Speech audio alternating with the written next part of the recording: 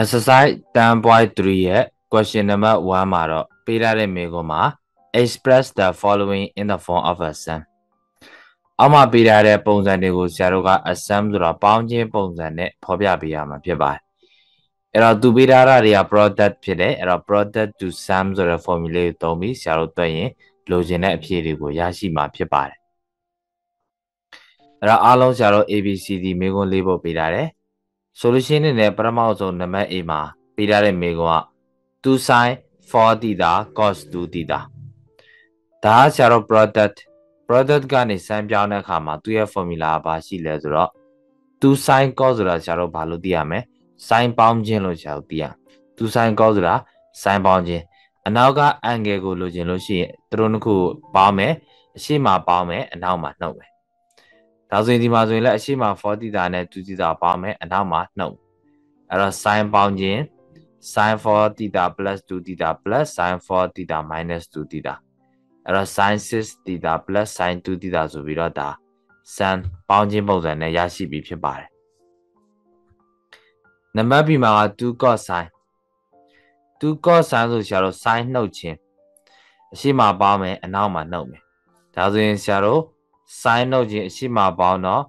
sin 4 theta plus 3 theta minus အနောက်မှာနှုတ်တယ်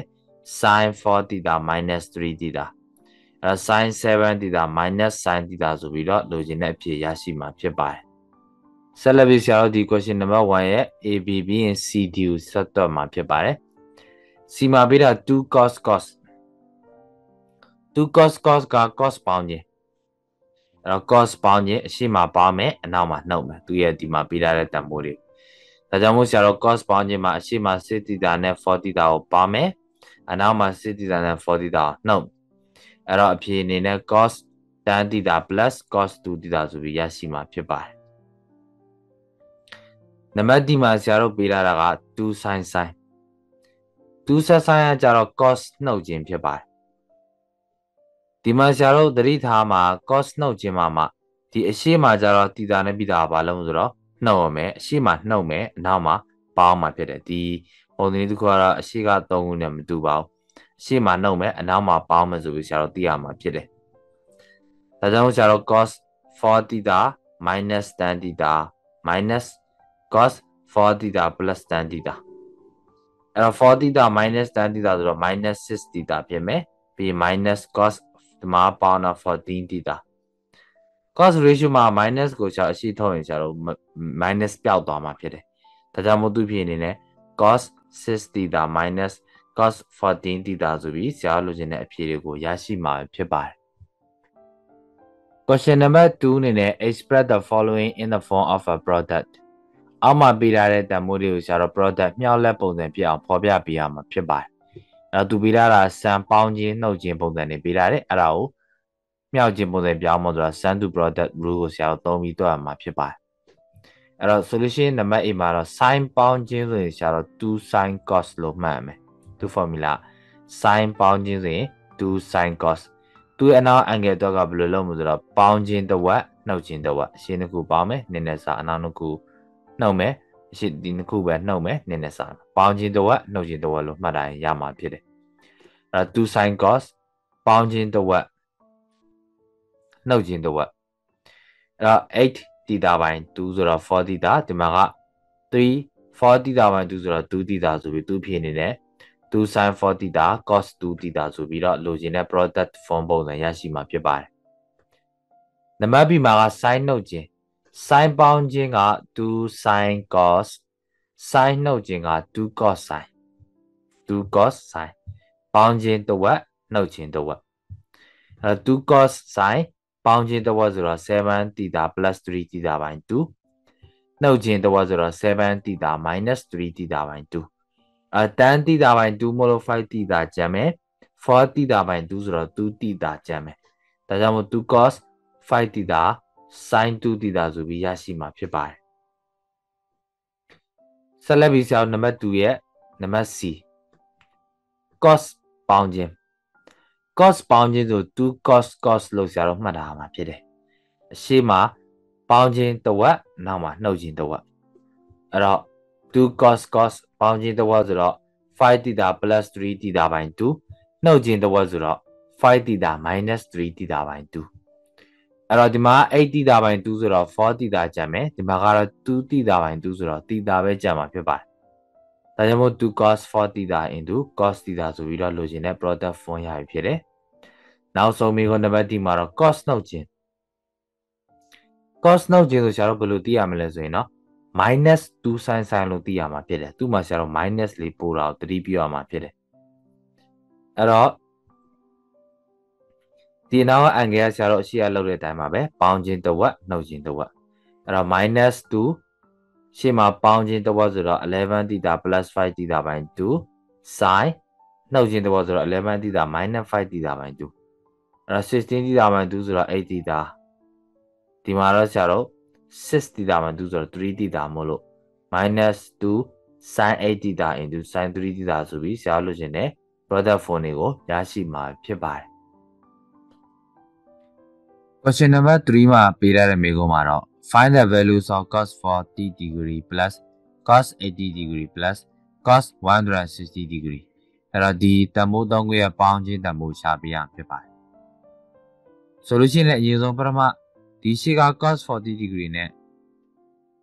cos 80 degree ရဲ့ပေါင်းခြင်း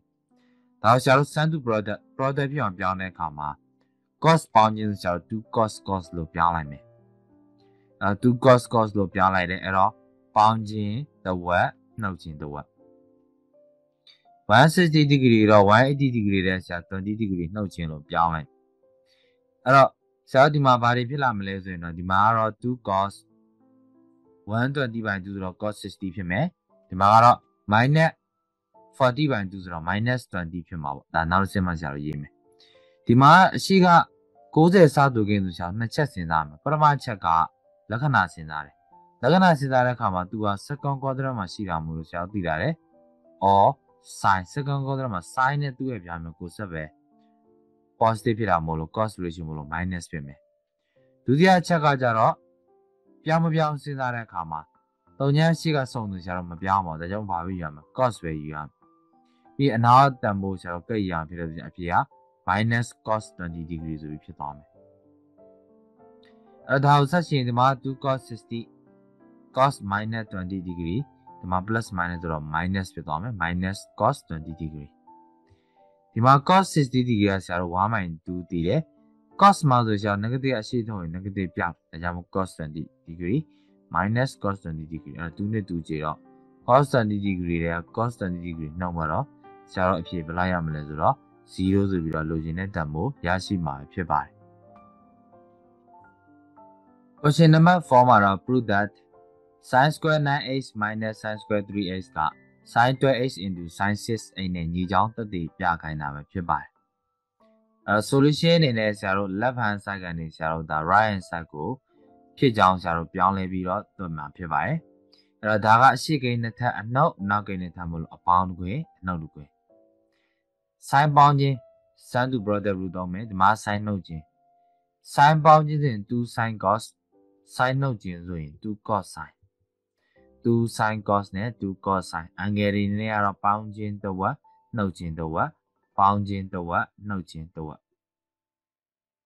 အဲ့တော့ဆရာဒီမှာ 12h ဆိုတော့2နဲ့စားတော့ 6h 6h ဆို2နဲ့စား 3h ဒီဘက်မှာလဲ cos 6h into sin 3h 2 sin ဒီမှာ cos 2 sin 6h cos 8တွဲလိုက်မယ်ပြီးရင် cos 3h ဒီဘက်သွားလိုက်မယ်2 cos 3h sin 3h ဟိုဘက်တွဲသွားလိုက်2 sin 6h cos 6h ဒီကွင်းဆရာတို့ဖွဲ့လိုက်မယ်နောက်မှာတော့2 sin 3h cos 3h ဒါဆရာတို့တပည့်အငယ် formula ရဆရာတို့ပါရှိလို့ဆိုရင်တော့ sin 2h က2 sin h cos h နဲ့ညီပါတယ်ဆရာတို့ဒီ h မှာဆရာတို့ဒါအစီအမီလို့လိုက်ပြောင်းလို့ရပါတယ်ပထမတော့ဆိုရင်တော့2 sin 6h cos 6h ဆိုဒီမှာ 6h ဖြစ်သွားတာဖြစ်တယ်ဒါကြောင့်မို့ဒီနေရာမှာ 6h ဆိုတော့ sin 12h ရမယ်2တက်က sin 2 into 6h ဖြစ်သွားတော့ sin 12h ဖြစ်သွားမယ်အနောက်တော့ကကျတော့ 3h ဖြစ်တယ်အဲ့တော့ဒီမှာ 3h ဖြစ်ရင် sin 2 into 3h ဖြစ်တော့ sin 6h ဖြစ်သွားမှာဖြစ်တယ်ဒါဆိုလိုချင်တဲ့အဖြေရရှိပြီဖြစ်တယ်ဒါကြောင့်မို့ဆရာဒီမှာ sin 2 into 6h into sin 2 into 3h ဆိုတော့ sin 12h sin CX ဆိုတာဆရာလို့ရှင်တဲ့ right hand side ကိုရရှိပြီပဲဖြစ်ပါတယ် Question number 5မှာတော့ if alpha plus beta plus gamma က180 degree နဲ့ညီတယ်ဒါသူရဲ့ given အနေနဲ့ပေးထားပါတယ် prove that တတိပြားမှာ sin 2 alpha plus sin 2 beta plus sin 2 gamma က 4 sin alpha into sin beta into sin gamma နဲ့ညီကြောင်းတတိပြားမှာဖြစ်ပါတယ်ဆိုလို့ရှိရင်လည်းဒီ given ကိုဆရာတို့သုံးပြီးတော့ဆက်သွယ်ချက်တွေကိုကြိုပြီးရှာလာမယ်alpha plus beta ဆိုရင်180 degree minus gamma နဲ့ညီတယ်အကယ် sin ချိုးရှာလိုက်လို့ရှိရင်တော့ sin alpha plus beta ဆိုရင် sin 180 degree minus gamma 180 လေးရဲ့နှုတ်လို့သူက second quadrant မှာရှိတာမို့လို့ sin မို့လို့ positive ဖြစ်တယ်စုံမို့လို့မပြတော့မို့လို့ sin gamma ကဲ cos ratio ယူလို့ရှိရင်တော့ cos ဆိုရင် second မှာ minus ဖြစ်တဲ့အတွက်ကြောင့် minus ထည့်ရတယ်စုံမို့လို့ရှာတော့မပြောင်းတော့ cos alpha plus beta က minus cos gamma နဲ့ညီမယ်ဆိုတဲ့ဒီဆက်သွယ်ချက်တွေရှာလို့ကြိုပြီးတော့ဒီ given ကနေစဉ်းစားရတယ်အဲ့တော့စတွက်တဲ့အခါမှာ left hand side နဲ့ရှာလို့စတွက်တယ်ဒီရှေ့ကနှစ်ခုကိုရှာအရင် sin ကနေ product ပြောင်းမယ် sin ပေါင်းခြင်းဆိုတော့ 2 sin cos ဒါက double angle formula သုံးလိုက်မယ် 2 sin gamma cos gamma ဖြစ်သွားမှာပေါ့အဲ့တော့ sin ပေါင်းခြင်းက 2 sin cos ပေါင်းခြင်းတစ်ဝက်နှုတ်ခြင်းတစ်ဝက် plus 2 sin gamma cos gamma အဲ့တော့ဒီမှာဆိုဆရာ2ပုံထုတ်ပြီးဒီက2နဲ့ကျေးတယ် alpha plus beta ကျန်မယ်ဒီမှာဆိုရင် alpha minus beta ကျန်မယ်2 sin alpha plus beta cos alpha minus beta plus 2 sin gamma cos gamma အဲ့တော့ဒီမှာဆရာတို့သိလာတာ sin alpha plus beta ကဘာနဲ့တူလဲဆိုရင် sin gamma နဲ့တူတယ်အဲ့တော့ဆရာ